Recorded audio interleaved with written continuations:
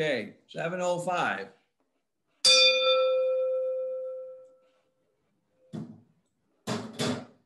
That's the official start of the fight. Round one coming up. Who wants the box? Come on. No, nobody. All right, that's okay. That's fine. I've got a question for so many of you who are over there in Canada, in Canada and the eastern part of the United States. How many of you saw two shining globes in the sky yesterday or the day before? Anybody? Did anybody see that live? When the sun and the moon were next to each other and we had two glowing orbs in the sky? Nobody? Wow. Okay, it was all over. We had it in Texas, except we had cloudy weather, so I could not see it in West Texas. Sorry to hear that, Jim. Yeah, because there's on the internet this morning some really beautiful pictures of the moon and the sun next to each other. Two glowing orbs in the sky. Just amazing that those two would be that close and you could see them both as beautiful yellow globes in the sky. So very unusual thing that we probably may not get to see in our lifetime again. Don't know. Depends on somebody, if they're awfully young, like maybe Rami might see it again, but I'm not sure about the rest of us. So, which one was bigger, Michael? The sun was slightly bigger, but not much at all. Not much. You could definitely see the difference side by side then, huh? Yeah, they were side by side, and the sun was a little bit bigger. But it's amazing. And the only reason the moon was so bright was because it was in direct reflection from the sun. The sun was shining directly on it, and it was in view of the earth. So it made the moon look bright yellow, like the sun is yellow, not white. So there's two yellow orbs in the sky. Okay, tonight's meeting, we have a super speaker, and I got a surprise for him later. I'm going to reveal something about him. But anyway, I got a great speaker this evening. I think we're going to enjoy it. He has had a tremendous impact on a lot of different people, and we'll talk about that a little bit later. And what about this week? Here it is, almost 1 June. And this morning when I got up, it was 46 degrees Fahrenheit. So that's about 9 for you folks in the Celsius range. Almost 1 June and I got 9 degrees. I wish it would warm up just a little bit. I was hoping to have just a little bit warmer weather by the time we get to June, but not quite this year. It was that way last year. So I don't know, with our wide spectrum of visitors that we have here from around the world, what all you have in the morning. But it's kind of curious to me. Is anybody there seeing, maybe in Fahrenheit, has anybody seen 80 yet in Fahrenheit? Anybody seen 80? One, Charles, a few? I for sure have. Okay, in Ohio. We've seen 90 in DC. Wow. See? In Texas, it's in the 80s and starting to be in the 90s by next week. Yeah, well, no, Texas is another country. I was talking about the U.S., so it's all right. It's no problem. It's We sometimes think that as well. I understand, Jim. Been that way in Texas for a long time, ever since I was a kid. But it's amazing. It's 54 this morning in Alaska. Okay, yeah. So we had 46, so it wasn't that much different. So very similar to No, Fahrenheit. Sorry. Well, yeah, 54 Fahrenheit, and I had 46 Fahrenheit. I hope I didn't have 46C. I would be in India. But anyway, it's very unusual for me, and I'm very happy to see it, that around the world, people are experiencing the spring coming, the summer's coming, starting to get out and see a little bit. Unfortunately, it's a warning, and I don't know where you have your friends around the world, but this is a warning. In Singapore, last week, they went to total lockdown, no more than 2 people outdoor together in Singapore. This week on Tuesday, Malaysia went in complete lockdown. It's their 4th rendition of the 4th wave coming through. So these things are still floating around out there. Those of us who go around without a mask, those of us who go outside for a walk, just be careful, please, because this doggone thing is still out there somewhere. We just don't know when and where. So please be careful. Don't let your guard down. And for many people on the screen like myself, we're a little bit older and we just got to be a little bit extra careful. So be careful, please. Even though the weather might look nice, it's still dangerous out there.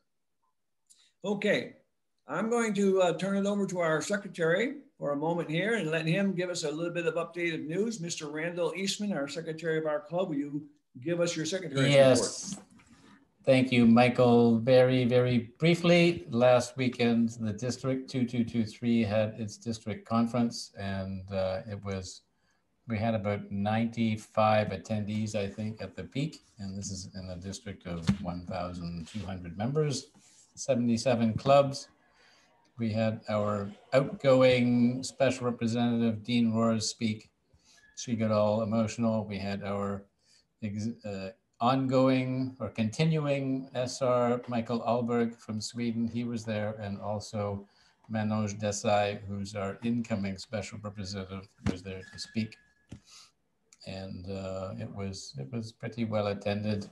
We had a billionaire pop in for a few minutes and say a few words, and then he popped out.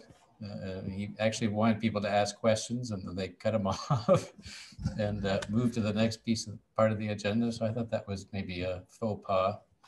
If we have a billionaire on our meeting, we normally ask, let people ask them a few questions. So the district is alive and kicking, and our incoming district governor, Margarita, comes from Vladivostok. No, she comes from Vladivostok. Yes, that's right. Yes. Yep. Way on the other side, nine time zones away. So the Vladivostok Rotarians were it was about 2 in the morning for them, I think, and the whole thing was going on. Crazy how big this country is. So it used to be 2 districts, and now it's 1. And they were actually lobbying, or they weren't lobbying, but some of the officials from RI or some of the officials from abroad were suggesting that we should grow and split into more districts. And I think actually Manoj Desai from India, what did he say? They have 17 districts in India, which is crazy, 120,000 members, I think.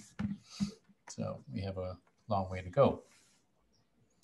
And that's it, Michael. Back to you. All right. Okay, very good. We're going to have later on some news after our speakers finish talking about our CRC, the Children's Rehabilitation Center. We've got some good news there. We also got some certificates that I'm going to be passing out to some folks this evening for their contributions to the center and for other things. So those all will come after our guest speaker. So I'm going to go through my normal formalities, which I need to do here in just a moment. Let me get on here. And as not all, but almost all of you know, when we do our Rotary Club meetings here, we always do the 4-way test. So will everybody please turn on your microphone? Please turn your microphone on at this time, everybody. I'm going to read the 4-way test. And after I read each one, if you will all repeat it after I finish. So we're going to talk about the 4-way test of things we think, say, and do. The very first one is it the truth? Is it the truth? Is it fair to all concerned? Is it fair to all concerned? Will it be goodwill and better friendship? Will it build goodwill and better friendship? Is it beneficial to all concerned? Will it be beneficial to all concerned? Very good. Thank you. You can go ahead and mute yourself now, please. Everybody turn your microphone back off. Thank you very much. We know that the mission of Rotary is to provide service to others and a service before self. And this crowd, because of our age and because of being in Rotary so many years, we do that as a second nature. We wake up in the morning and we're serving people before the sun comes up. It is just our way. We do it to advance world understanding and goodwill and peace through fellowship in both professional and commercial endeavors. We need to make sure that we have that integrity and we carry it forward. This mission has been around for a long time, and I think that all of us support this mission, and all of us are examples of this mission. At least the people that I know, that I have met, follow this and do a very good job of it. Protocols for tonight's meeting, excuse me. Please leave your microphone off unless you're called upon, and then we'll allow you to speak. please leave your camera on while Charles or another speaker is speaking. They would like to see your face, to see you smile or frown or whatever. They would like to see that. So please leave your camera on while the speaker's there. When you have your camera on in the upper right-hand corner, if you will click on the speaker view in the upper right-hand corner, you're going to be able to see the speaker in 3 dimensions. You're going to see the whole thing up front, not just a little square, but fill the whole screen. We ask you, please kindly avoid sex, religion, and politics. We know that once in a while those words slip into our language or our conversations, but we want to avoid them because tonight's meeting is recorded. We do have a recorded meeting, and Randall will be sending that out next week or so. Most of you who are regulars, you know that he records those and then sends them out for people's review. And we've got a lot of feedback that people like that because they may not be able to see the whole meeting or to hear the speaker the whole time, and they enjoy doing that. So please, careful about the words you use, and remember tonight's meeting is recorded. All right. So we have a fella tonight who's going to be speaking to us, Mr. Charles Heberle. I don't know if I should call him sir or I should call him colonel, or I'm not quite sure what I should call him. I'm going to expose some information about him a little bit later, and I got a couple questions for him, but we'll see if he's going to answer them or not later. But this is an interesting young man. I mean, this fellow has been around for a while, and he's been doing some interesting things. Let's just check this out here for a second. He's going to talk to us about his 5 years in Russia. Okay. Anyone want to talk about Russia in him? Now, I asked him for a picture, and the only picture he gave me was this one. Yeah, I know where it's at, and I recognize him, but you know, I thought I could get a better picture of him. So I'm just going to give you a little bit of background about Charles. Charles served 28 years in the U.S. Army as a helicopter pilot, including being a helicopter pilot in Vietnam. And my first congratulations to him, Charles. I'm glad you made it out because the life expectancy of a helicopter pilot in Vietnam was very short. So you made it out. Well, that's good. That's a very unusual thing.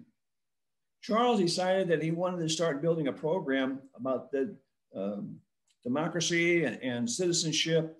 And he did such a good job building his program that it's in over 3,000 high schools are using his program about democracy and citizenship.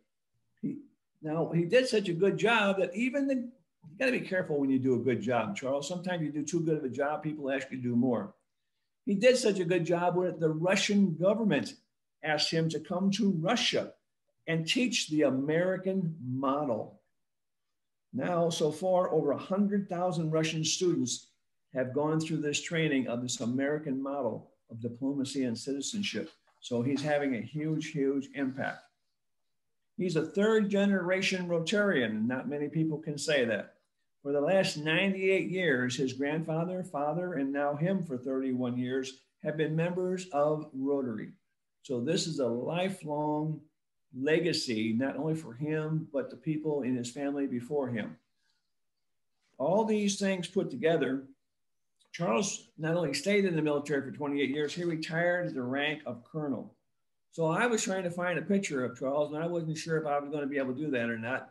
So I thought, well, I'll look around and see what I can find. And I did find one. I think that's you, Charles. Is that you? Shake your head up and down, yes or no? Is that you? I think that's Charles.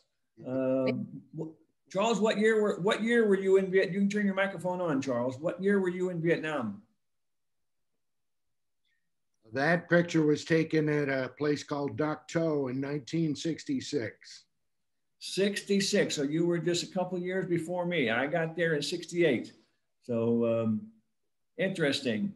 But this is one of the few pictures I could find of you online.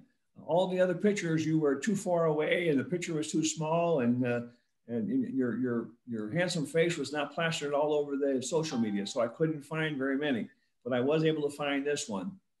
So Charles, I'm going to get out of screen save and a screen share, and I'm going to turn it over to. I'm going to turn it over to you.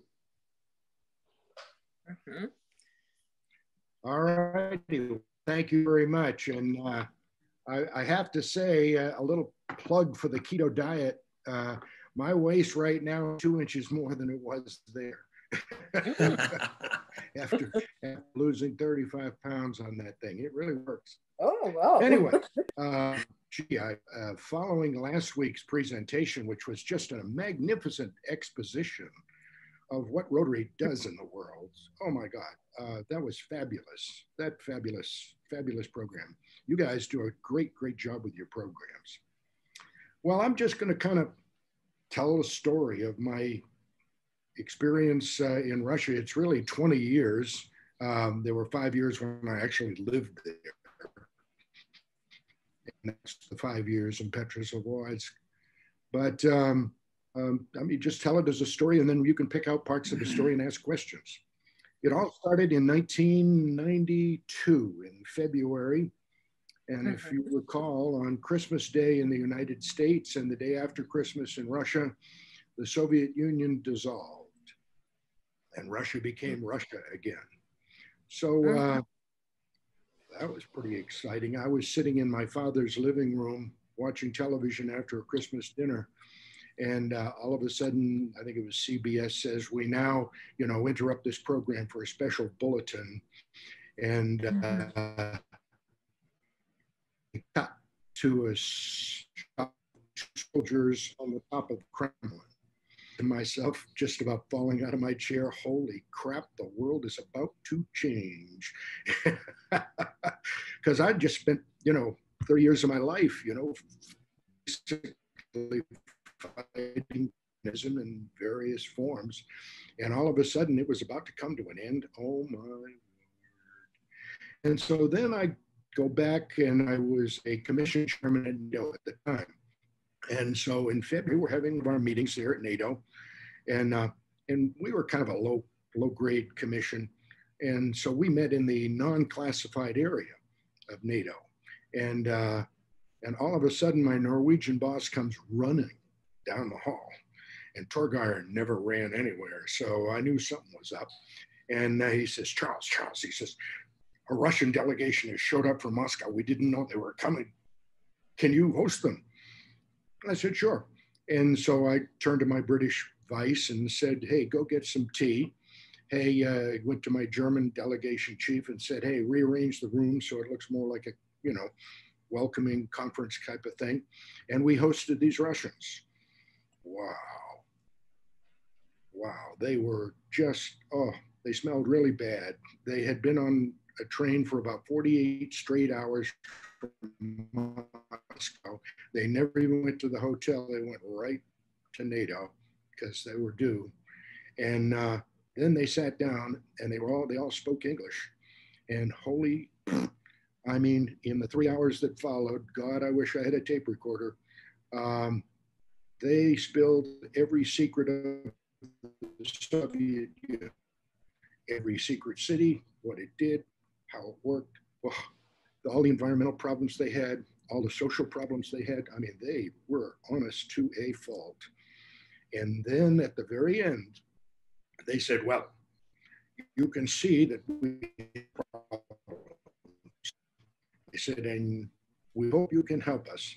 They said, but whatever you do, don't send money. We do not have a money economy. So if you send money, we will not know what to do with it and probably mess it up. And we are a first world people stuck in a third world situation. We only need your advice. Give us your advice and we will get out of this problem ourselves. Well, wow. I took that report I had written about 3 or 4 pages of notes and I compiled it and I took it direct to the Secretary of Defense. I would not even allow the handler, the 4-star out in the front office to handle it. I gave it right to Mr. Carlucci, and he gave it right to President Bush, and it was, I hope, one of the helps that helped the early part of the Russian-American relations. Because then, of course, I retired and I was dead air, and then there was NATO expansion, which was, something we had promised we wouldn't do, but that's all right. General Shalikashvili and I, who became my skiing buddy after he retired as chairman of the Joint Chiefs, told me personally that yes, he had led the negotiations with the Soviet General Staff and stuff that led to the demise of the Soviet Union. It was pretty much a negotiated settlement. It was not some sort of revolutionary thing like a lot of people think. Anyway, you know, Mr. Clinton, who cared more about votes than about foreign policy, then proceeded to expand NATO, and the silly Senate followed suit, and the rest is history, of course. But having said that, I was just sitting there developing that US program for the high schools that was very successful, and I was very happy with it. And I was just sitting in my office in Tacoma, Washington one morning, and I get this email from Sergei Stafiev. Oh, must be some insurance agent from Texas. Then it came off my website. And I said, well, that's interesting. I'll open it. And it said, hello, I represent the non-governmental organizations of Northwest Russia. We are unhappy with what your government calls democracy. Our analysis shows that it will just trade one elite for another. And we want a democracy program based on Washington, Madison, and Jefferson, not Bush and Clinton. Can you help us? Oh, yeah. Oh, I can help you. But boy, I need help.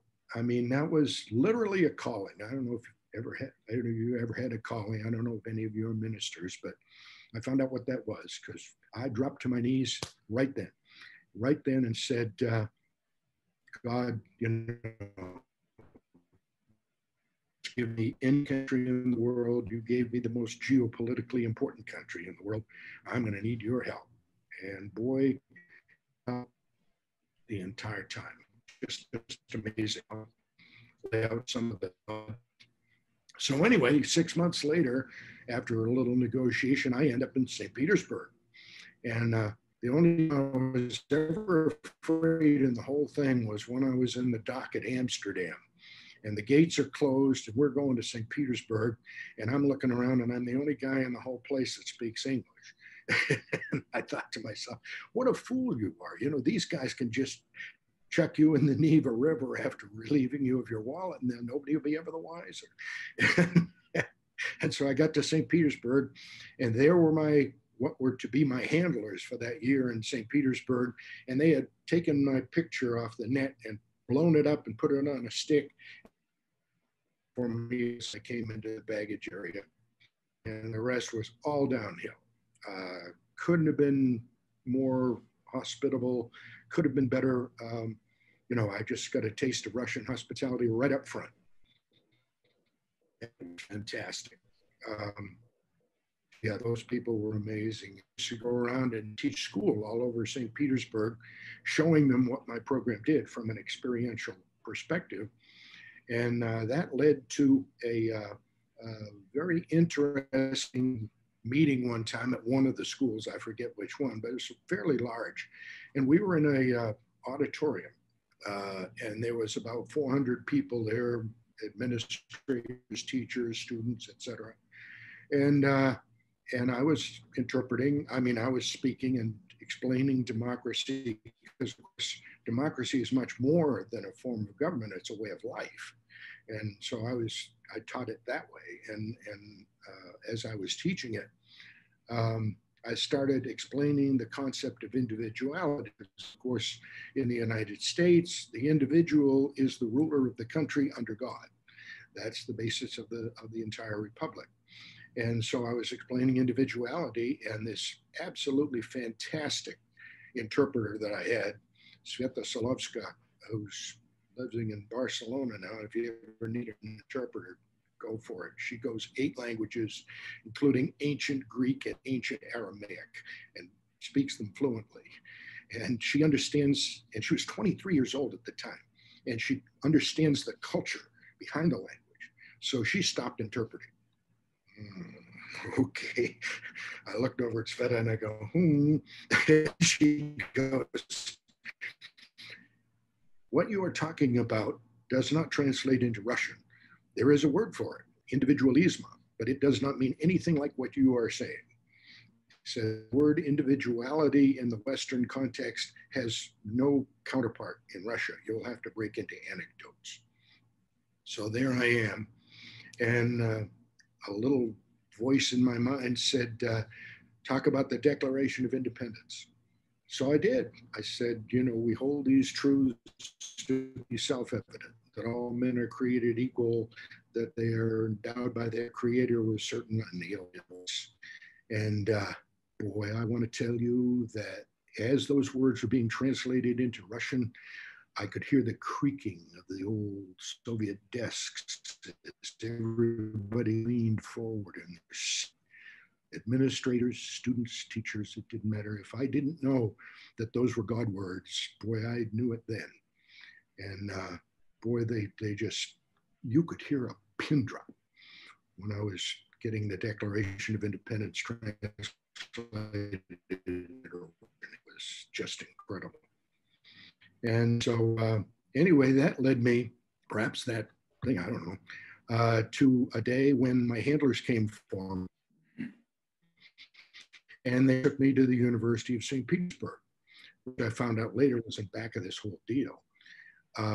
And I was ushered into a dark room with a big old wooden Russian chair and a big old light right on me. And up there were 5 other people at a wooden table with 5 wooden chairs and lights over them. And I understand, and I'm not sure of this, that's kind of how a Kandidatna defense happens in Russia. And so this was kind of like that. And these were 5 professors from the University of St. Petersburg, and they fired questions at me for 3 hours, non-stop. And good questions, excellent questions. And I said, wow, I learned as much from them, I think, as they learned from me, because these people knew their stuff. And at the end of that thing, they said, okay, we like you. Said, go to Petrozavodsk. I said, where's Petrozavodsk? They said, you'll find out. And oh my God, that was really something. And then they gave me my mission statement. My mission statement was, we want you to build a training program for us that will train the Russian people the skills and understandings that the American people learned between 1620 and 1775 that made your revolution successful where others failed. And I said, boy, I've always thought the Russians were intelligent. Now I know it. I mean, what a perfect. I mean, you couldn't want more. They had it totally figured out. Our government had not. Anyway, then my handlers put me on a night train to Petrozavodsk alone. And I'm in the thing with 3 Russian guys, and I speak no Russian. And luckily, the train was Murmansk, so they were kind of rough-hewn guys. And one of them was a truck driver who spoke a little English. So he made me feel at home. And we got to Petrozavodsk, and they kicked me off the train. And I got another lesson in Russian culture, because I figured, oh, what the heck, I'll just go to the hotel and clean up. Then I'll go meet this lady they want me to meet, whoever she is. And oh no, at 6 o'clock in the morning, she's there at the train, dressed to the nines. And I looked like Sanko. And so that didn't start things off terribly well. And from then until the program that I was there to speak at, I didn't get a whole lot of questions. I got a whole lot of cultural program. We're going to Kizia today. Oh, tomorrow we're going to the History Museum. Oh, we got to go to the Art Museum. Nothing. And finally, though, I got to this conference sponsored by the Minister of Education, and it was sponsored by the United Nations Education UNESCO about tolerance, which was the UN big deal right then. And I fine. I was the last speaker. And after all these people who droned on for 2 days about tolerance, I get up and I say, well, why stop at tolerance? Let's go on beyond tolerance. And I explain my program, which does exactly that. It goes on beyond tolerance. It has, I mean, you have to learn to cooperate. You have to learn to be patient. You have to learn to be fair, which is being individually well satisfied, but also being concerned about the common good. Then you have to have the strength to stand up when you feel you're right. And then you have to self-improvement. You have to keep working on yourself, and then balance. You have to be able to see both sides of a question in a democracy and be able to discuss them without rancor. And so that's what my program teaches, both in the United States and Russia. I mean, democracy is not a United States thing. That's one of my problems right now. Democracy goes all the way back to ancient Egypt and ancient Israel, and it's in the Bible. I mean, it just is.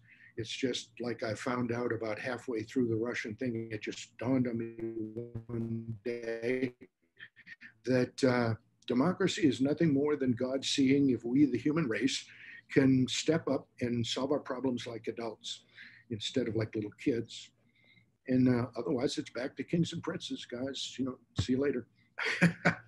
And that's how, unfortunately, republics have gone throughout history. And hopefully not ours. We shall see. Anyway, I got to Petrozavodsk finally and had the blessing of the Minister of Education. I had the full support of the Russian government the whole way. I remember one time when I was having some problems with the other ministers, the Minister of Culture and the governor of the province and stuff. You know, what's this American doing here? Particularly after 2005, when President Bush left the Victory Day ceremony instead of staying and went to Georgia instead. Oh dear. Anyway, where was I with the, I had met this guy. He had come to one of our meetings because one time I spoke at a big forum and Sergei Lavrov was there. And he was right next to me actually. And I got up there and said what we were doing. And the very next day, at the breakout where I was teaching, this little guy shows up and, you know, he's in the audience. And I asked my favorite lead teacher who the minister had given me, well, who's that? And she said, we don't know. And for those of you who know Russia, yeah, that's not a good thing. Well, at lunch, here comes this little guy down and gives me his card, and he's President Putin's personal assistant for civic education. Well, it turned out that was a little bit false. But then as we had lunch and he started talking about the negotiations that I knew about from NATO that, you know, brought down the Soviet Union, I said, this guy's for real. This guy is, you know, is at the top. And sure enough, he was a very close personal advisor to President Putin. And we used to have lunch when I went to Moscow periodically after that. And one time I was having trouble, like I said, with the locals that weren't in the education field. And so I called William and said, hey, you know, this is a problem. No problem. About a week later, here comes a contribution to our program signed V. Personally. No more problems after that. And what we did was we went to schools and we had 200 teachers working for us. And we had this absolutely fabulous woman who's one of my best friends to this day, who was the chief methodologist of the Republic of Korea. And she had risen to that position without ever joining the Communist Party. That's how good she is.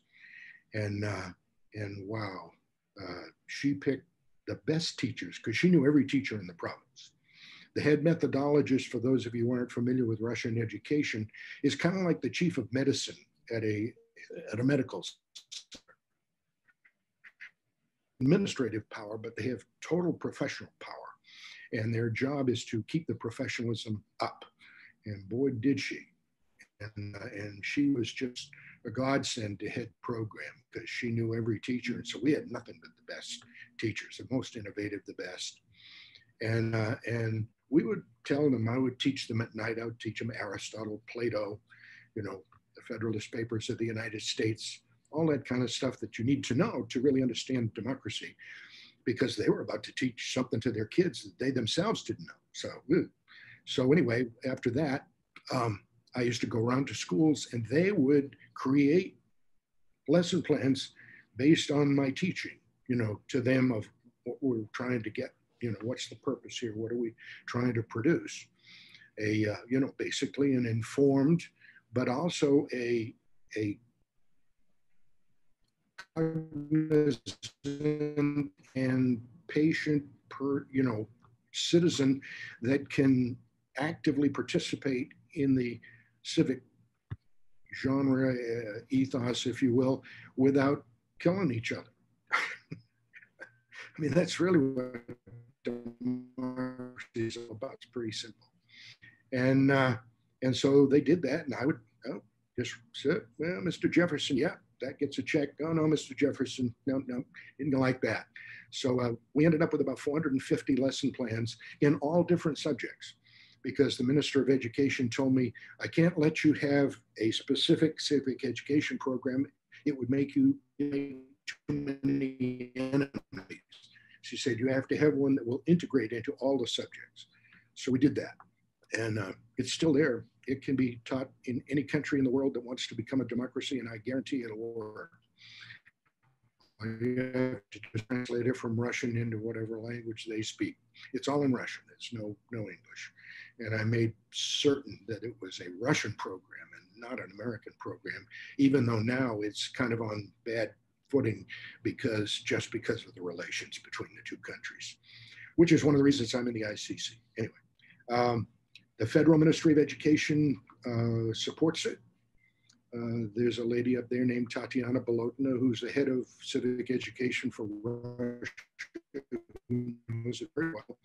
And any Russians listening who want to teach it in their province, call Tatiana. She'll fix you up. It's a fabulous program. I mean, I had the best teachers. I had the best, and the baloney about Russian education being somewhere in the middle in the international scale around the scope of the US is baloney.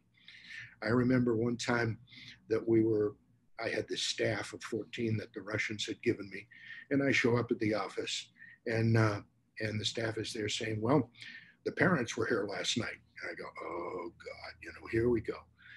Thinking of American parents. Oh no, they're upset because they don't know. And they want you to develop a short course so that they can get the picture of what you're trying to teach so they can help their kids be better. Don't ever believe that the Russian education system is second rate. It's first rate. It's excellent. And I wish I could have some of those teachers over here, and I'd put that Minister of Education into one of the states. Wake some people up. She was tough. I remember one time I was going in, we'd brief her every month. And I was just messing around, listening to what I was saying. And all of a sudden she turns around and she goes, this has not been done without opposition, but I fixed it.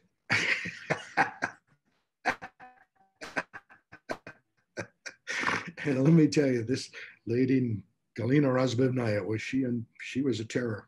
The teachers, were scared Jesus of her. But boy, she got the job done. No questions asked.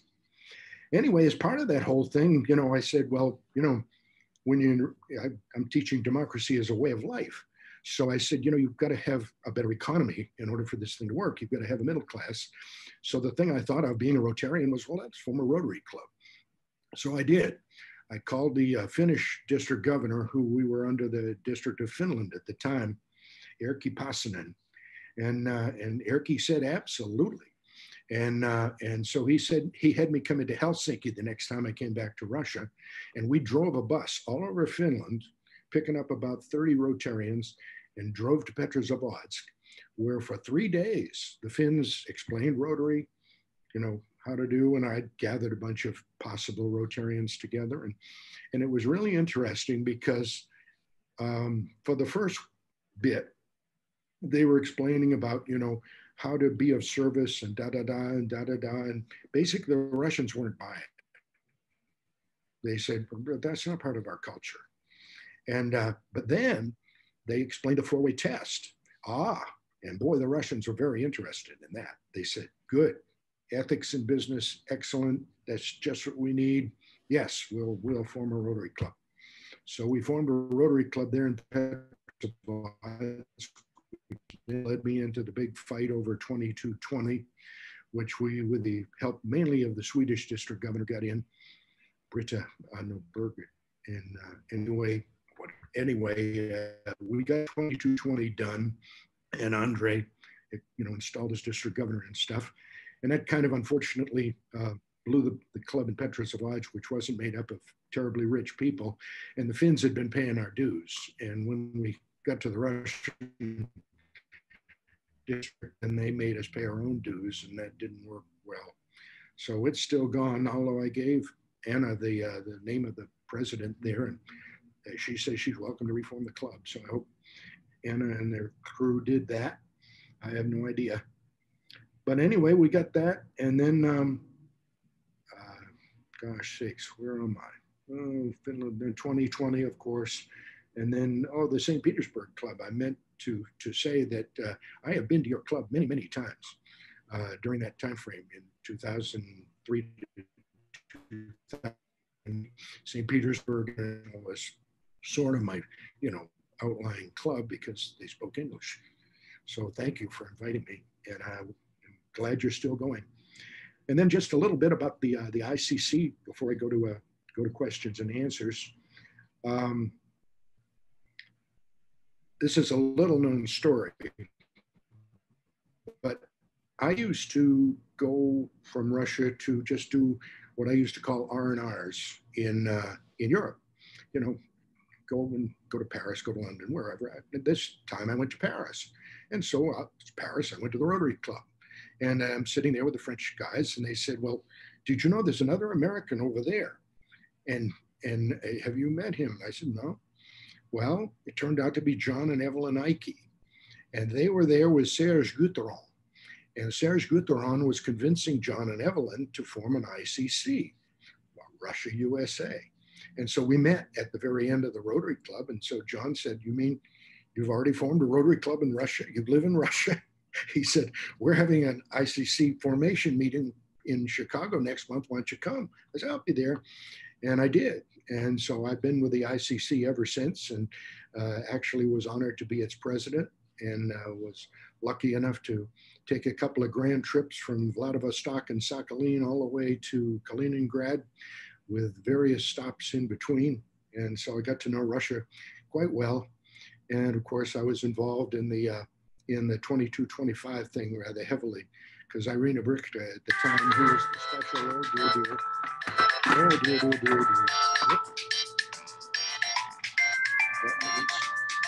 That means I'm supposed to stop. Okay. Continue, Charles. Anyway, she asked me to make a special point to go around and, try and keep the 2225 group together. So I get quite a bit of time in Siberia, and it's very familiar with the folks out there, and it's really great. That in Crimea, which, has kind of an orphan, and it's a shame. And so I kind of took it on, since the Russian district couldn't take it on and the Ukrainian district wasn't talking to it. I figured, well, as the so will, and we did, and we still are. And the club in Simferopol is still operating. The ones in Yalta and Sevastopol have gone underground, but are still there and still doing their Rotary thing. It's just kind of a shame that they can't be linked up with Russia, but I understand.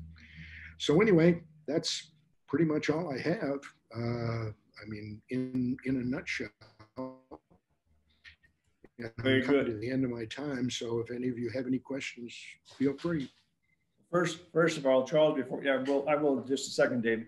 Before we get into you answering questions, I would like for everybody, we need to give Charles a round of applause for coming on today and giving us this information.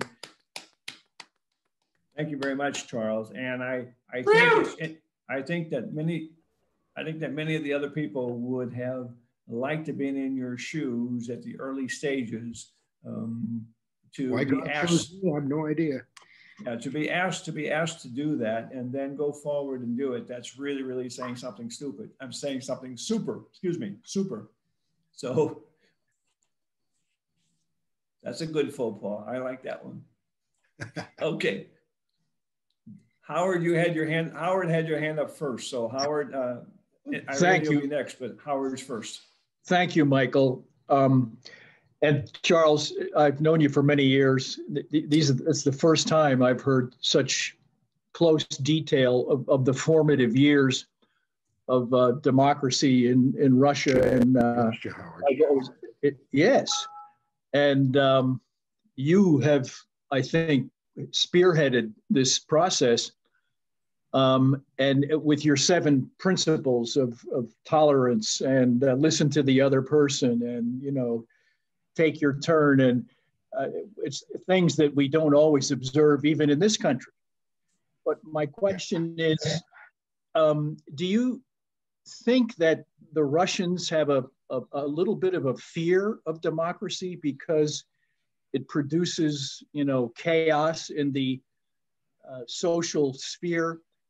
And so their traditional 1,000-year history takes, you know, is a much more serious thing to sort of welcome democracy. I you know, it's a tough thing for them to do, I think, culturally. And I just wonder if you really think that eventually this happen. And even if we have trouble in our own country, maybe they could be, but if you know, do a better you're, job if you're listening, currently doing. What do you think? Hello? I hear you, Howard, but all I can say is the Russian kids took to it like it was absolutely no problem at all. And but your point is well taken, because the other thing professors told me before I left that darkened room was, do not confuse us with Poland. Do not confuse us with Lithuania. We've had dictatorship for 1,000 years. It is in our bones. Those guys were good.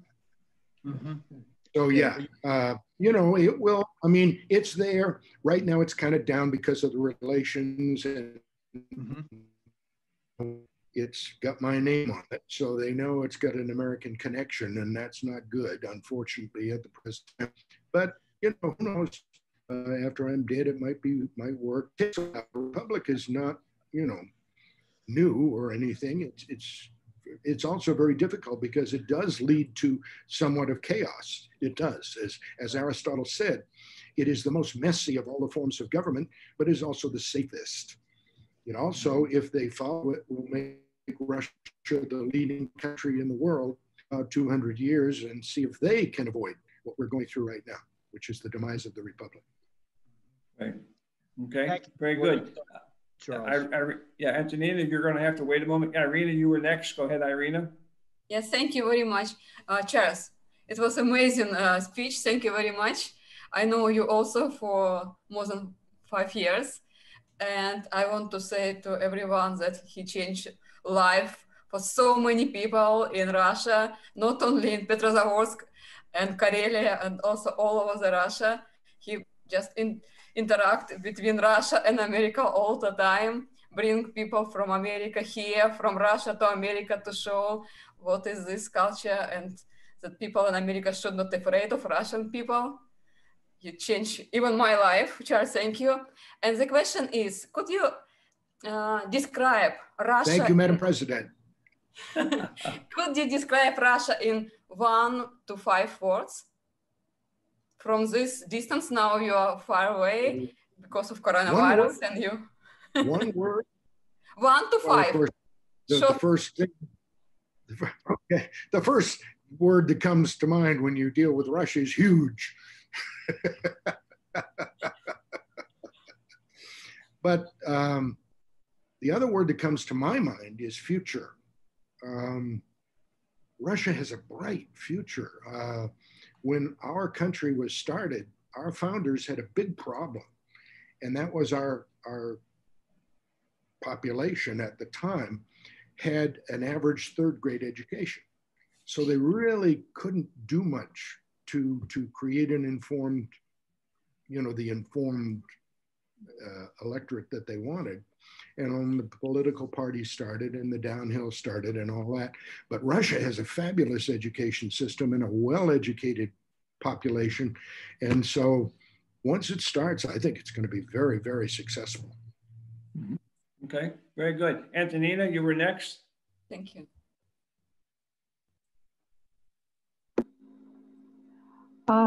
Thank you very much, Charles. Can you hear me? Yes. Okay, I'm using today this modern device, right? Like in my okay. So I don't know how it sounds. You sound great. Excellent. Canadian, Texas. I have mixed feelings when I was listening to your speech today. I'm honest. As I understand, the most active your democracy promoting activity happened in Russia in 90s, late 90s. No, this was 2003 to 2008. Wow. Because I was to a certain degree a product of US aid program back in Siberia in Russia. And I also was founder member of the Rotary Club in Tomsk when it was District 5010. Yes, yes. Alaska. Ted is here. He knows all about that. Yes, yes. It was my favorite district when 3 countries were in one. Anyways, they were very tough times in the 90s in Russia when it was actually a revolution, when old past supposed to be destroyed and all new things have to be built up. You're okay? Yes. Can you hear me? Yeah. Yes. Built up. Off and on. So, to a certain degree, population was a little bit lost. And I would say that in such situation, younger generation, like children, okay, at school, they were less affected by things happened in our own country. But we who were in age 30, 40 years old, we were looking for new ways. And yes, many values we heard about and got from West at that point were very most attractive. But till today, I remember this kind of spirit, a little bit spirit of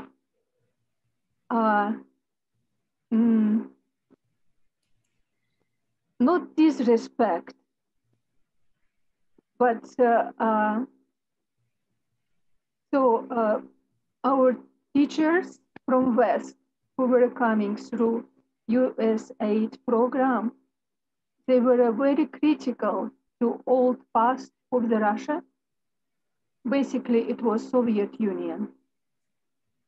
Maybe because of lack of democracy and entrepreneurial abilities in country. This made me a little bit missatisfied with programs. But all horizons that were opening with democratic approach to the life, I actually really was impressed with as a student in democracy promoting program. And I also was trainee in business, entrepreneurship, and Mr. Leontiev seminar. So I finished in Washington and New York in '94 in business training as a small business entrepreneur. So to cut this story short, I found a little bit controversial that Vietnam War veteran is teaching country, Russia, okay, at this point. No problem. Democracy. Okay, thank you. Okay, you know what I mean. And I also would like to explain why like a middle-aged people and old-aged people were and still have some doubts into sincerity of the West. Because from our history, in 100 years, every so-called democratic society was involved in changing of situation in Russia. And it was, yes. Okay. Yeah, okay. Can you hear me, no? Yeah, Antonina, the signal is a little bit distorted. We heard most of what you have to say. We heard most of it, but part of it was distorted. I'm going to ask Charles to go ahead and give you an answer so that we can move on to another question after yours. So, Richard, you have, I'm happy. Charles. Go ahead, Charles. Yeah, I'm happy to say that one of the things I was concerned about was my background. And when I got to Russia, I made it really clear to the FSB that, look, I'm here and I'm a colonel and I've had a top secret clearance and all that kind of stuff. And I know what went on in the USSR. And if you want me to leave, please don't do the midnight knock at the door. Just tell me and I'll go. And in fact, the Russians liked me because I was a soldier and I follow orders. And you know, if they told me to do this, I did that. And simple, easy.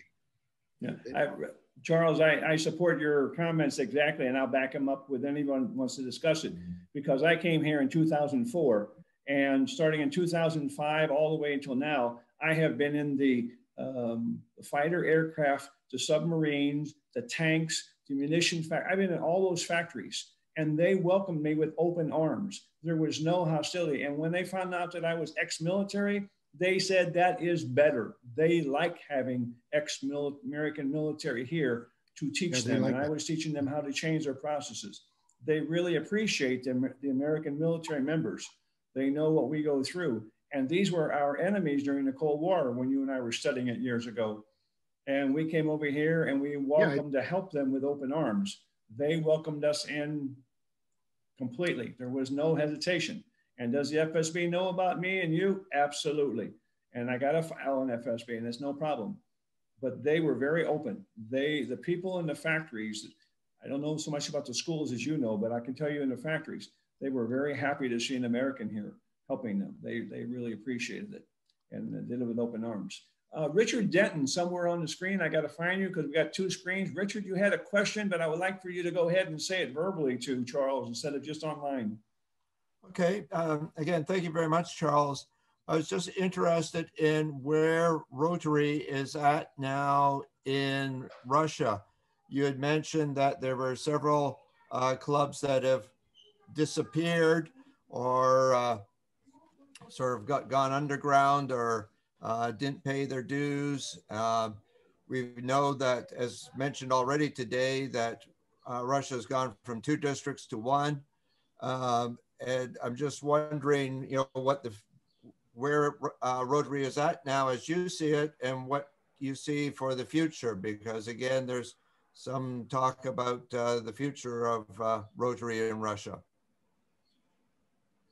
Well, I just really want us to keep going in Russia. And our problem is mainly the problem of the relations between the two countries.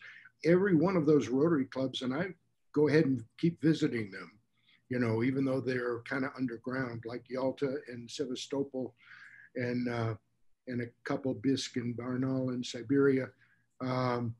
They're still doing their thing. They're still being Rotaries. They're just not advertising it. It's got a future in Russia. The Russians like Rotary. Four-way test. Yeah. Richard, I don't know how many of our, I'll be with you 1 second, Ann, you're next. I don't know how many other of our meetings you have been to, Richard. I think a couple, but we have had several people on here who are talking about the growth of Rotary in Russia and those things that are going. We have a number of clubs now. It's growing stronger. We've got a six-year window, and we're in, I think, year 2 of the 6-year window, and it is growing and it is getting better. I think what Charles is referring to is some of the very old clubs that had been around near the beginning when he first got them started that have gone a little bit under. But right now, there's many active clubs right now in Russia. Randall, you were talking about, I think, 77 clubs or something like you said. We have 77 clubs now, and what Charles was referring to were the clubs in Crimea. So Crimea is a territory which is sensitive right now. And I'm just curious, maybe Charles could explain a bit more about what he has seen that's happened in Rotary in Crimea since 2014. But for people overseas might not be aware that Sevastopol, Simferopol, Yalta are all cities on the Crimean Peninsula. No, I'd be happy to. A lot of it occurred because when a lot of the Rotarians who were Rotarians when we showed up in 2015, later the Russian government, you know, replaced all those that had worked with the Ukrainian government, a lot of whom were our Rotarians, and of course that cut out their income stream and that kind of messed them up a little bit. But the other was just the relations and just that strange situation that Crimea is in. They just didn't want to advertise. The Simferopol Club is still going and still meeting. God bless Yuri and his people there. They're great. The other clubs, again, same thing, just went underground. They're not gone, and they can come back. All they're waiting for is a little bit of encouragement from Moscow. Okay, very good. Thank you. Ann, you had a question, Ann? You're unmute. There you go. Glad for opportunity to share my thoughts. Thanks to Sharon Tennyson, I've been involved with probably maybe a dozen Russians, and I find them very engaging. I wouldn't distinguish them on the surface if I met them at a Rotary meeting. I think part of the problem is that we are really in the US very misinformed about Russia and Russians. And we have this pervasive tendency to always assume that we are right and the good and the moral, and that if anything that anybody else does, especially Russia, maybe China, are totally unprovoked. So I think it's really good for us to be involved together to talk, because we realize that if we let our governments, whether innocent or unprovoked, to do things, we could badly hurt each other. And I'm part of the reason I'm working so hard to get rid of nuclear weapons is because, especially because I now have very good friends in Russia, and I can't imagine my government doing something to hurt them. So I think it's really important for us to think when we do a program, oh, where are the Russians? Or how are we going to get some Russians to be in this? I've seen this over in Russia is absolutely not considered. Do we have peace conferences in Russia? Why not? Why not? We could do that.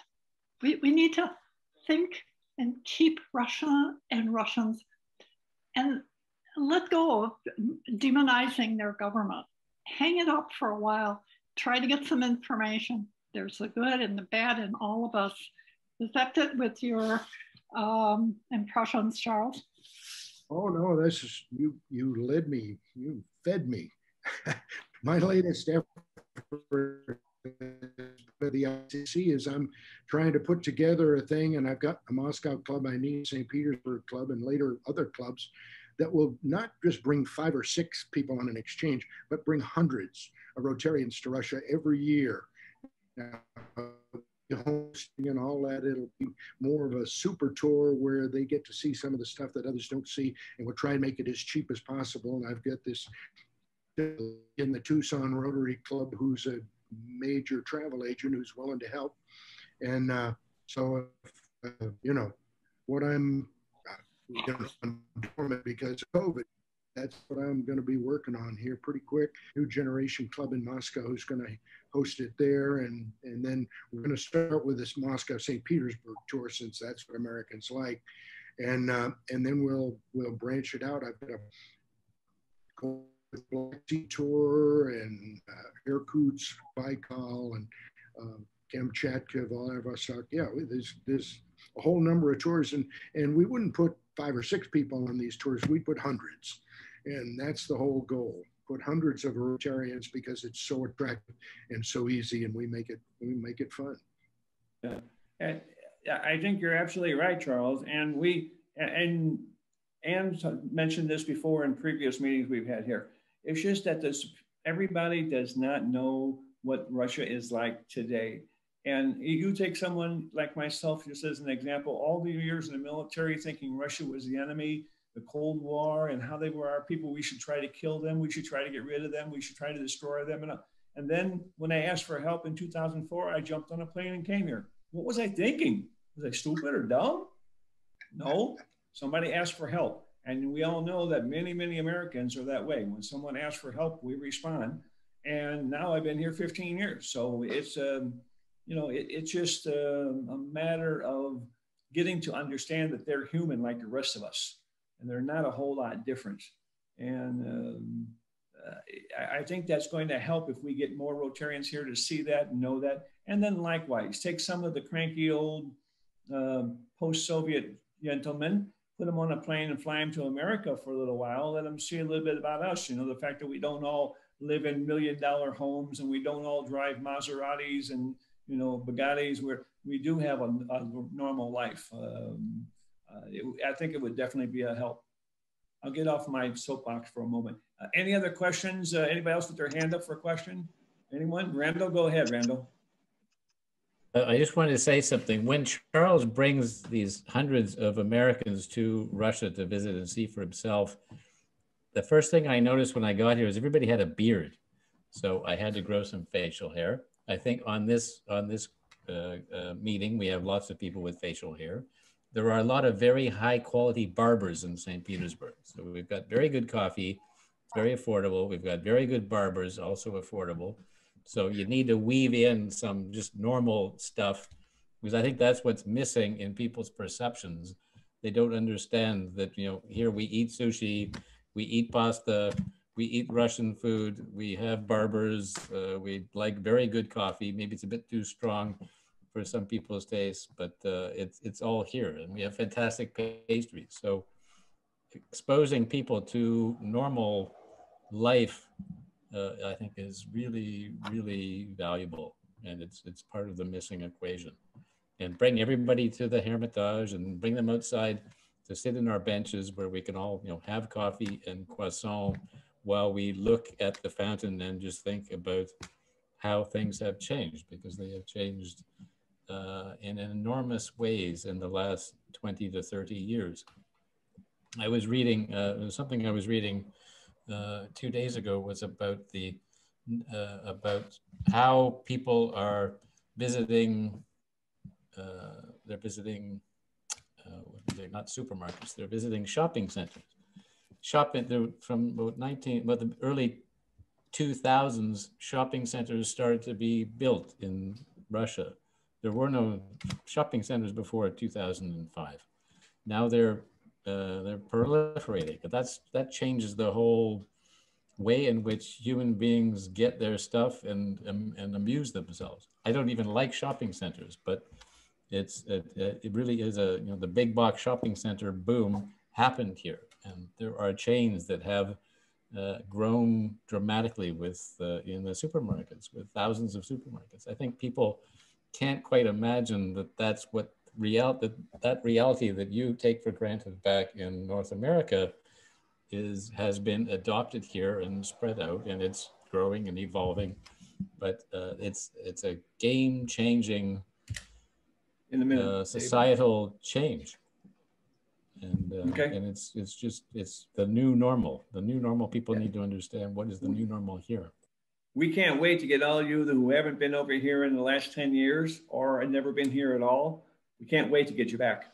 We get you back, you're going to see a whole different place. It's quite a bit different. David, you're next. Go ahead. Yes. Okay. Charles, wonderful talk.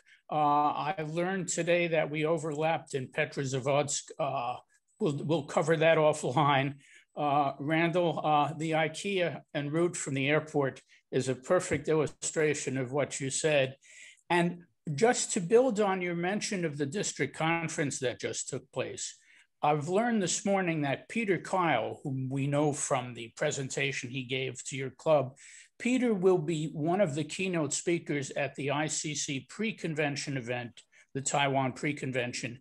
Rotary is taking seriously the essential nature of expanding the ICCs. The Russia ICC connections with other countries is critical to this. And this news of Peter's engagement is excellent. You guys have done a wonderful job in bringing ICC speakers from different countries to the attention of others. And we will have the opportunity to follow up on this beginning over the next couple of weeks. Thank you, David. That's very good news. We're glad to hear that, David. Go ahead, Charles. And if I could add, when I say hundreds of Americans, this will be an RI thing. You know, ICCs are RI. They're not American. So they Brits, Germans, Dutch, Swedes. I know all the heads of their ICCs. They're all welcome. It'll be advertised there too. And we have had, for those who don't know, here on our small club, our small venture we have here, we've had the American Russian ICC, the German Russian ICC, the Canadian Russian ICC, and I believe, if I'm not mistaken, Randall, the Netherlands Russian ICC is coming up. Is that correct? Yep, Netherlands is coming in 2 weeks. Okay, so we are a proponent of that, and all of these organizations have some people who are good speakers, people who have an interesting story to talk about Russia, the way it was, the way it is, the way it could be, and that's what we need to hear more of. So we really appreciate that. We're going to move out of our guest speaker, and I got other news I need to pass on as club information, and I hope you stay tuned because I think it's very interesting. But again, Charles, thank you very much. Everybody, let's give him a round of applause. Thank you very, very much, Charles, for all that information. And we applaud your efforts to continue your work with Rotary for Russia and the United States. Thank you very, very much. You're a beacon of light out there for us who are trying to grow this. What I want to talk about just briefly is that, and I'm going to go back to my screen share here, is we have most of you know, we have this project of the Children's Rehabilitation Center. And last week, I showed you this picture of Leonid, and I played you the short video, told you he was our third child that we had. Well, guess what? I told you there was a fourth one in the making. It has occurred. We now have Alexander, and he's our fourth child. So our goal is for 10 children in a year, and we are now at 4. We need your help to continue this. I will be passing out some certificates here in just a few moments of people who have already contributed. But as we're growing this, we want to see this continue. It's another example of where people from around the world, Germany, other parts of Europe, the United States and Canada are pitching in to help these children. And we are just a funnel, the conduit to get the money from the people from the donor to the actual center. And it goes straight through. There's no stopping, and they get the whole amount. And we are very, very happy, excited actually, the fact that we now have a fourth one. This is great, great news for us. About 3 weeks ago, we only had 2. We didn't know it was going to happen. These last 2 were going to happen so quickly, but they did. And we're just tickled pink by it. So it's almost mid-year and we're almost midway to our goal of 10 or more. So we're on the right track. Anybody who is interested at all, you should see it in the newsletter. Randall sends out a newsletter every week. It goes to over 300 people around the world who are have been to our meetings and connect with us in other ways. We are a small club. We are down now to 7 members, and we're trying to rebuild back up again. But we are reaching out, and because of you, we have the power to reach out and reach for more. So we certainly really, really appreciate it very, very much. I'm going to show something here in a moment, and when I do, I want to let you know, I got to get out of the screen for a second. Hold on. And I want you to know that there are people on board our screen, on board here on the screen, who have been with us through this whole program. And because of that, they have made significant contributions. And this is the certificate that we have come up with for those people. Our own Rotary Club, we took it out of our funds to do the very first child. So the first child was done by our Rotary Club of Saint Petersburg International. Then the El Campo Rotary Club down in Texas decided that they wanted to sponsor a child, and they sent us the money to do a full sponsor on a second child. So this certificate has already been sent to them. They got it sent to them yesterday. So they should have it now to have at their next meeting to show their members about for their generosity. The third child, we had an anonymous donor come to us. He chooses to stay anonymous. And he came to us and he says, I want to sponsor a child. Arrangements were made, and he was able to sponsor child number 3, the one you saw last week. And then we now have a group of people. The first is Antonina Durham. Antonina is on the screen tonight. I'll point her out in a minute when I finish with their certificates. Antonina has been a significant contributor for our 4th child. And what we have done is we have taken the money from 4 different people and put it together with a little bit from us also in order to get the 4th child over the hump and get it taken care of. So we really, really appreciate the donation from Antonina. A partner of hers, I believe it should be Natalia, not Natalie. I apologize for that. But Natalia Lachat also came forward and made a donation, and it went towards our 4th child. And we appreciate that very, very much, Natalie. I'll be sending these certificates to these people tomorrow by email. We also had Alexander. Mike, yes. Michael, do you want to show the certificates? It's not showing. To show the certificates? It's not showing. No, we just see you talking. Ah, not yet. Okay. Let me get out of where I'm at. Go back. No problem. Thank you, Randall. Let's see here. I got to go back. Whoops. Keep pressing the wrong button. Go back and go large and go screen share. And you see it now? Randall, do you see it now? Yes? You got your head shaking, or somebody's head shaking? Yes? I see. Yes, now we can see Natalie. Thank you. Thank you. Okay, I will back up. We did the very first child ourselves out of our club. The El Campo Rotary Club did the second child. 3rd child was done by an anonymous donor. And the 4th child is a combination of several people working together.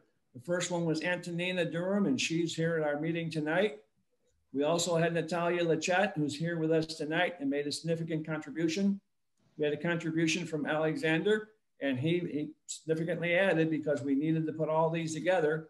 And then the Rotary Club of Moscow also donated. Rotary Club Moscow International, that's the English-speaking club in Moscow, contributed. And then we closed it up with our donation ourselves to finish it off. Where's Antonina? Antonina, where are you at? Antonina Durham, say something so people can see your screen light up. Hello, dear. Hello, everyone, and thank you, club. For thank you. Yeah, and that's Antonina. And Natalia, can you say something, please, so people can see where you are? Thank you very much. Okay, very, very good. All right. And these people are coming forward and making contributions, and 100% of what they give us goes to the center and we want to get to 10 children this year or more. So we really are looking forward to you folks coming up and helping us either through your own donations or telling other people. And certainly if anybody wants to know more about this, I'm willing to go to their meeting if they're online and tell them about it. That's what happened in Texas. Texas invited me to the meeting. I went online, I gave a presentation, told them about the center, what they did, how they did it, and asked them for a donation, and they decided to sponsor a whole child. Each child cost us 2,500 euros total.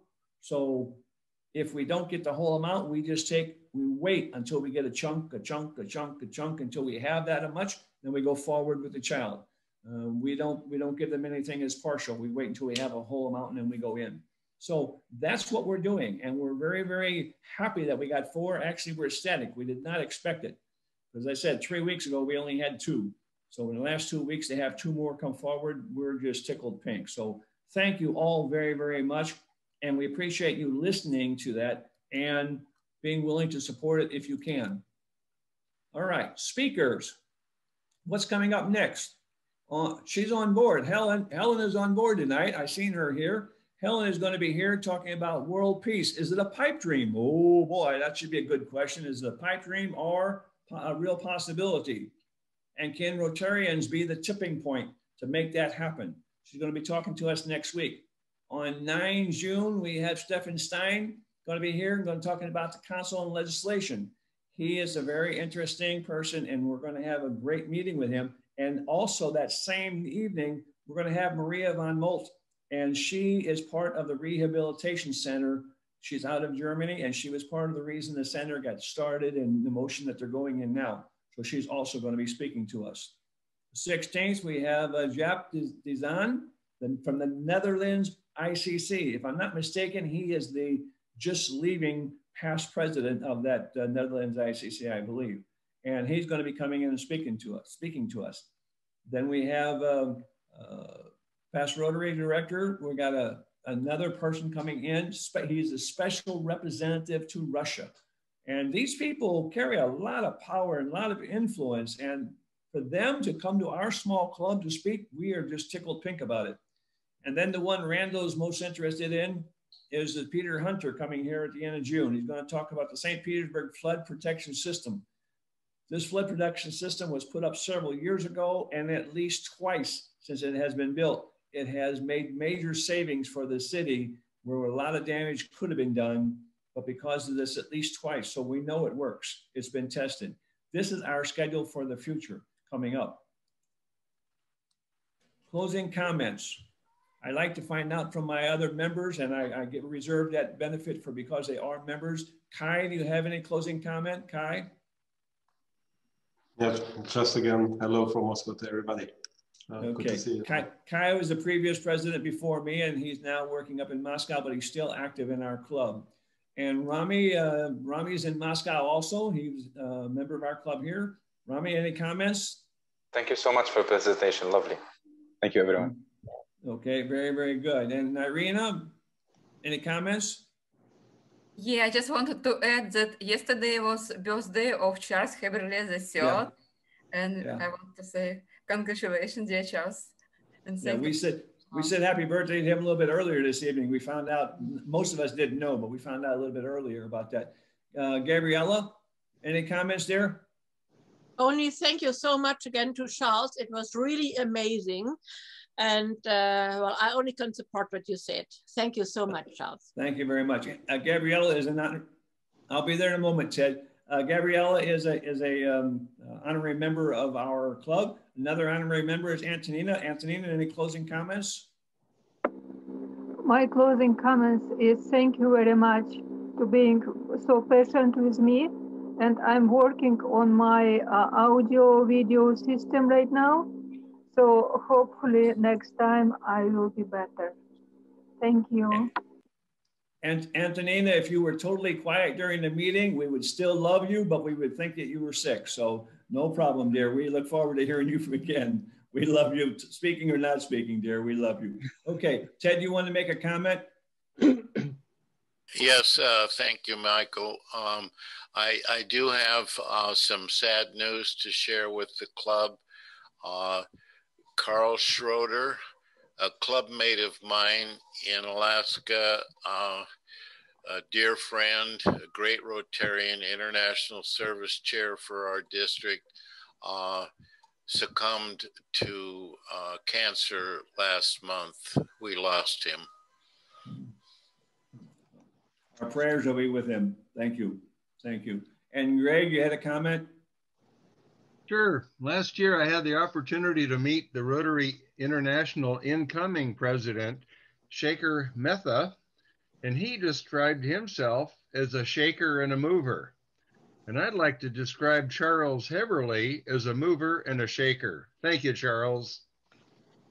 Thank you very much, Greg. Anybody who can fly a helicopter in Vietnam in 1966 and walk out unscathed, I don't know about mentally, but certainly it looks like he got out physically. I was there 2 years myself, and I can tell you that's not an easy thing to do, to go over there and then come back. And the fact that he was a helicopter pilot, their life expectancy was even shorter than most of it for us. So he's a tough, excuse the expression, but you're a tough old nerd, Charles. So thank you for your service. Appreciate that, buddy. All right, we're at the end of our meeting, and we're going to be on board for about another 8 minutes here, just to kibitz and chat and whatever. Thank you all very, very much for coming on board. We had 33 at the high point this evening, and that just goes to show you what a small club of 7 members can do with having 33 people come together and talk about Russia and America and what's going on. We are making an impact. Your comments that you've been sending back to us through mail and emails, thank you very, very much. That just encourages us to continue.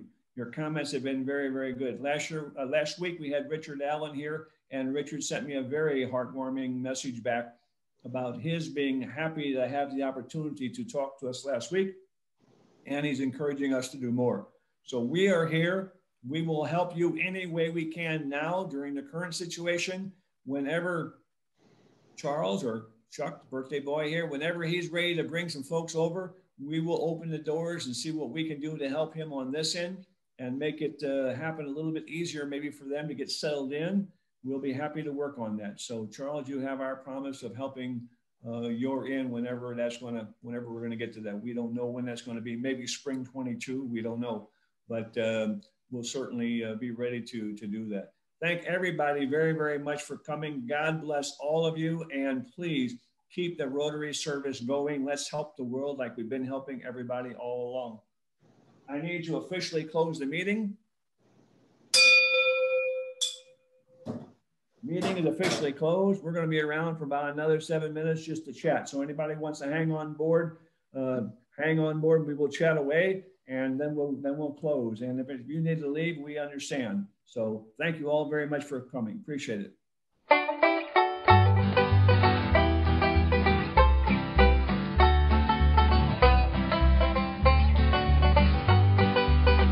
Is it the truth?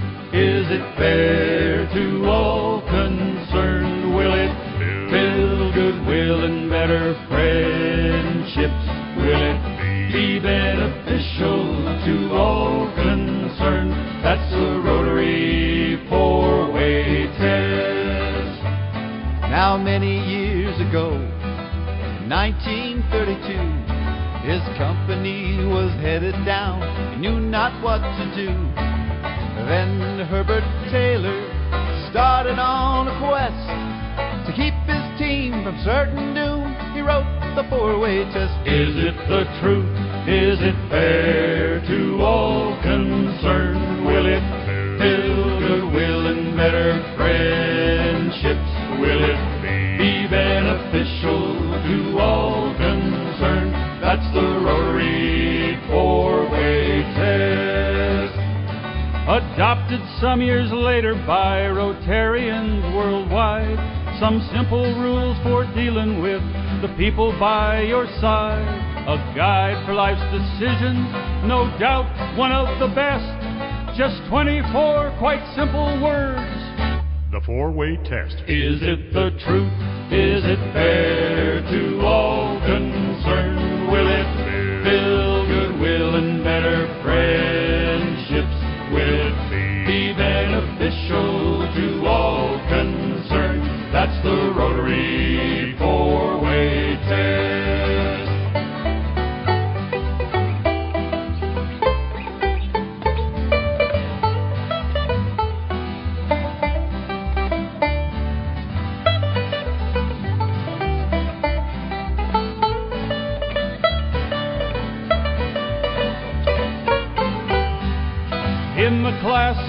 on the playground with your friends at school, you'll find that hurtful words and actions really aren't too cool.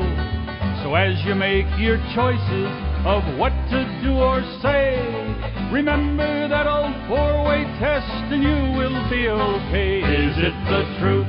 Is it fair to all concerned? Will it build goodwill and better friendships? Will it be beneficial